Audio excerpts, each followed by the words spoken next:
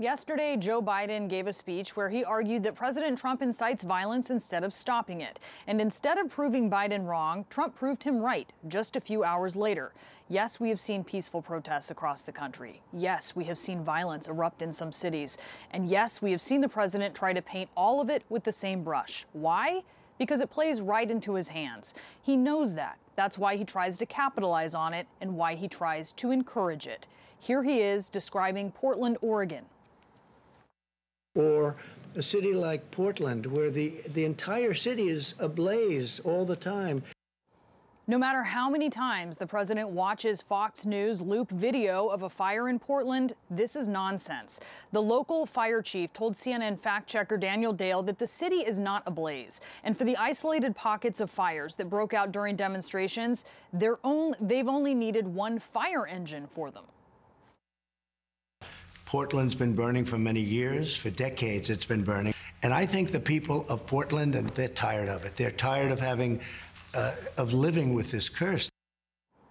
Again, nonsense, but nonsense that is easy to peddle to a host who endlessly airs video from June of fires in Minneapolis or police standoffs in Seattle from July and tries to pass them off as if they happened in late August. If you watch her show, you would think Portland has been burning for years, but it hasn't been burning for years, let alone decades, as the president claims. Now listen to this, as Trump also spins lies about his record on crime. Since the beginning of Operation Legend, we have conducted more than 1,000 arrests and reduced the murder rate in Kansas City, which is one of the cities we targeted, by 1/3, cut it down 33%. That's completely made up. Murders have not declined 33% there, according to data obtained by the Kansas City Star. The city has recorded 135 homicides this year, putting it on track to be the deadliest year on record. There have been 32 homicides since the operation was announced in July. But as the president paints this picture of an out-of-control America, he acts like he's not already the president of it. I'll appoint more tough-on-crime prosecutors, support stiffer penalties and longer jail terms for rioters, and support effective policing methods that are proven to be great crime reducers.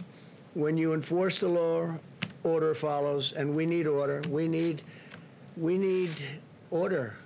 While I am president, we will defend the rights of law-abiding citizens. We will honor the heroes who keep America safe. He is the president right now, and he has been for almost 3 years. The crime that he's deriding is happening on his watch. He's stoking it and using it successfully in many cases to make Americans afraid. The violence is fueled by dangerous rhetoric from far-left politicians that demonize our nation and demonize our police. When the rioters come for your town, and they're coming, will Biden and his team do enough to stop them? These are thugs out there attacking law-abiding citizens. Since these people are now crossing state lines, clearly, and this is being organized using the internet, they will burn down your cities and tell you that you did it. And if you don't accept that judgment, maybe they'll send BLM to your house. That is a host saying that you should be afraid because black people might be coming to your house to commit violence. It's blatant racism. It's meant to scare moderate Americans into voting for President Trump. There's a standardized political reaction to violence, and it is to condemn it. And that's the route that Joe Biden took yesterday. I'll be very clear about all of this. Rioting is not protesting. Looting is not protesting. Setting fires is not protesting. None of this is protesting. It's lawlessness, plain and simple. And those who do it should be prosecuted.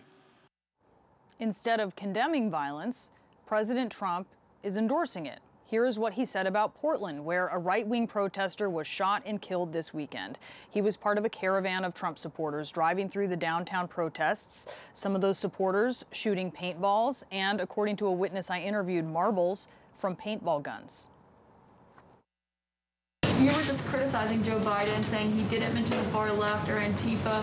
During his speech today, you said you wanted to talk about left-wing political violence. Yeah. But I noticed you did not mention that your supporters were also in Portland this weekend, firing paintball guns at people, some form of pepper spray.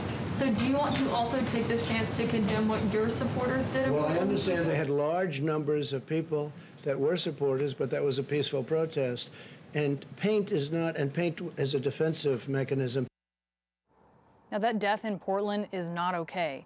The president, though, is greenlighting his supporters to show up at protests and shoot paintballs at protesters. He's saying that's peaceful behavior, but he's also greenlighting his supporters to show up with bullets. He is defending the 17-year-old in Kenosha, Wisconsin, who allegedly shot and killed 2 people with an AR-15 style gun and wounded a third. That was an interesting situation. You saw the same tape as I saw, and he was trying to get away from them, I guess, it looks like, and he fell, and then they very violently attacked him, and it was something that we're looking at right now, and it's under investigation, but I guess he was in very big trouble. He would have been, he probably would have been killed, but it's under investigation. According to police, that 17-year-old suspect in Kenosha allegedly shot someone, ran, and people from the crowd chased him. The president of the United States essentially is saying it's okay to take up arms without training or credentials or authority, go into the streets and act out a video game with protesters. But even if people are in the streets, breaking the law, rioting and looting, it is not the role of a private citizen to police them and to shoot them. That's not how the president of the United States sees it.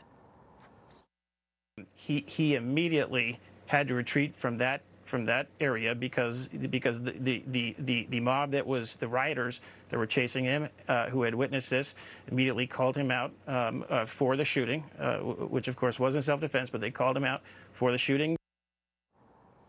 That's the attorney for the suspect saying they called him out. Well, they is law enforcement. The shooter is now facing multiple homicide charges. And in New York City, the police commissioner is warning against bringing a gun to a protest like the shooter did in Kenosha. Probably the last thing we would want to see here. Around the streets, I feel for my law enforcement brothers and sisters across the country dealing with that. And I would liken it to almost, Jim, it's a powder keg and throwing a match on. It's just so incredibly volatile already.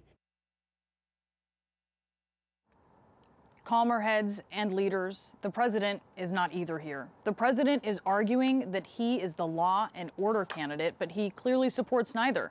He says he is the candidate who can combat violence, but he isn't against violence. He's against black violence. He's just fine with white violence, it appears. Joining me now is CNN contributor Miles Taylor. He served as chief of staff at the Department of Homeland Security under the Trump administration. He is supporting Joe Biden in November. Miles, when you hear what the president is saying, is it something that you worry could embolden people to take up arms against protesters and rioters, or do you think that people will be smart and they won't do that? Well, thanks, Brianna. I mean, I would say this, it's beyond worry at this point. I think that the likeliest outcome is that the president's rhetoric will be hijacked by people for these reasons. And I'll go a step further.